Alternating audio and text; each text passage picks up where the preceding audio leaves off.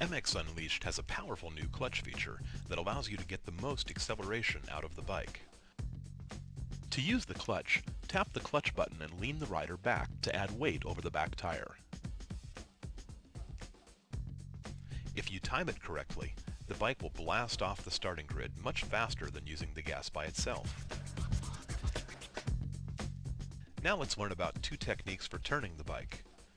There are two ways to use the bank turning berms you'll find around the track. The easiest way to turn is called riding the berm. To do this, simply drive the bike up onto the berm and let the natural banking of the berm help you turn the bike.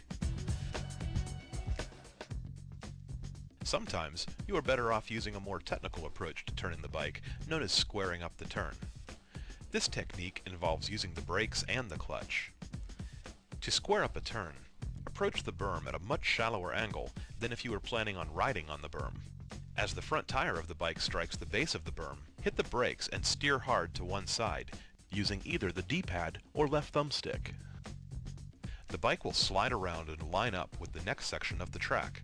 At that moment, tap the clutch and lean the rider back to blast out of the turn and into the next section. Inside turning berms are much smaller than outside turning berms, and they almost always require you use the brakes and square up the turn. As you continue to ride, you'll develop a better sense for which turns to ride and which ones to square up.